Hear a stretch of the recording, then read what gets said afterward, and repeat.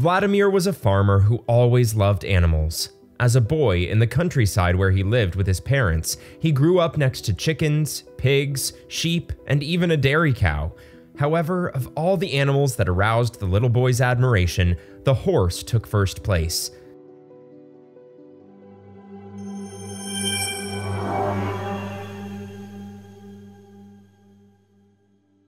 And the reason for this fascination was precisely that on his farm there had never been a horse, because his parents said it was an expense they could not afford, and when they needed to go down to the village, they asked a neighbor to take them with them.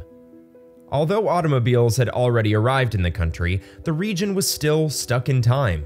The roads that gave access to the fields were very irregular, and the peasants had to continue using horses as their main means of transportation.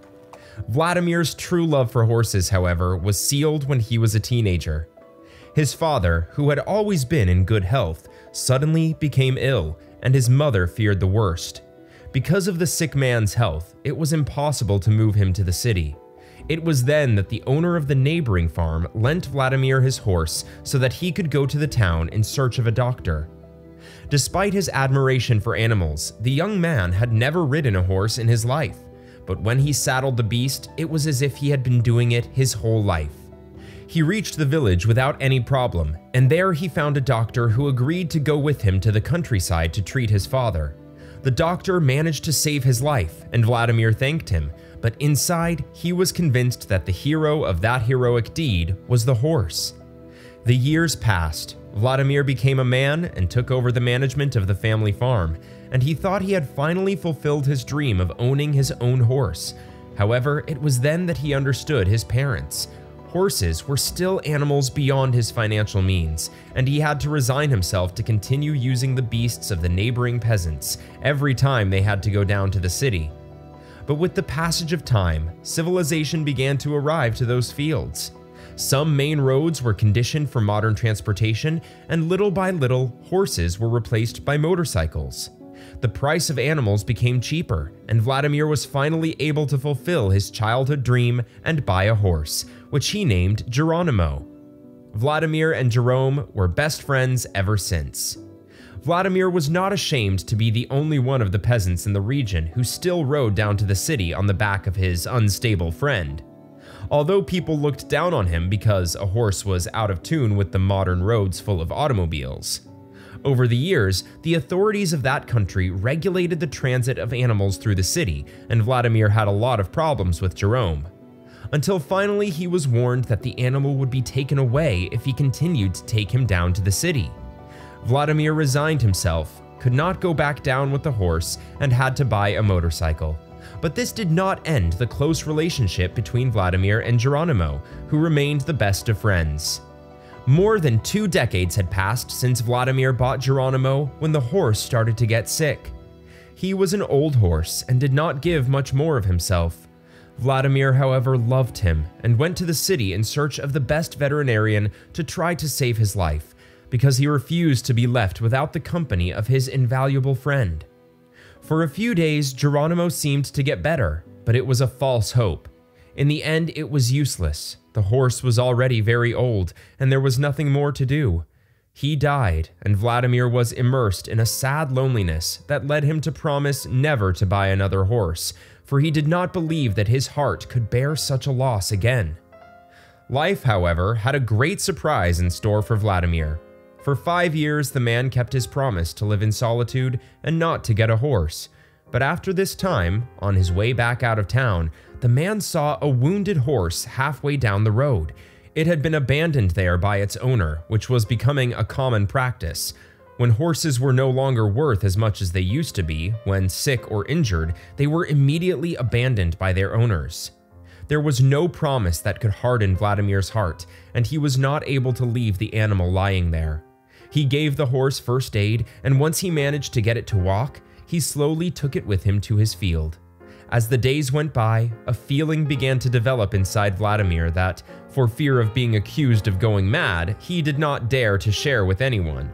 But the truth is that Vladimir felt that the animal had the same spirit as Geronimo.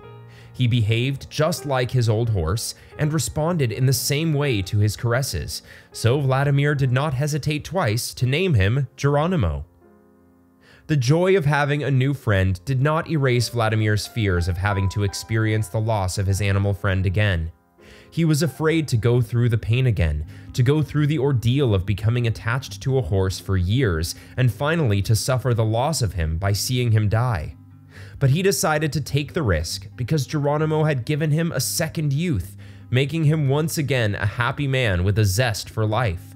Unfortunately, the fate of those two friends would be the complete opposite of what Vladimir had feared. Geronimo was still in good health when his owner began to fall ill at an accelerated rate due to his old age. The master's love for his animal was so great that what worried him was not to die, but to leave his faithful friend alone when he was gone. Who would take care of feeding Geronimo and giving him the love he deserved? Vladimir did not have the time to entrust his horse to someone else. His death came in a matter of days. The loud neighing of Geronimo lamenting the death of his master alerted the other peasants. They, who held Vladimir in high esteem, took it upon themselves to organize a burial for him in the city, leaving all expenses paid. And when Vladimir's body was moved, they were forced to padlock Geronimo in the stable because the animal was desperately whinnying and they could not calm him down in any way.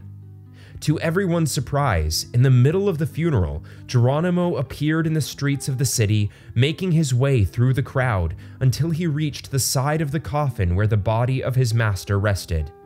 The horse leaned on the coffin, and tears began to flow from his eyes that moved those present. Everyone was impressed with that show of love for his master. The padlock with which they had locked the animal was very strong, but Geronimo's loyalty to Vladimir had been even stronger, so much so that he managed to break the stable door and leave the countryside to reach the city, meet his master, and say his last goodbye. From heaven, Vladimir could see with peace of mind that Geronimo was not abandoned as he had feared in life. The other peasants of the region, moved by what they saw, took care of Geronimo from then on, making sure that he lacked nothing and that he could live happily the last days of his life.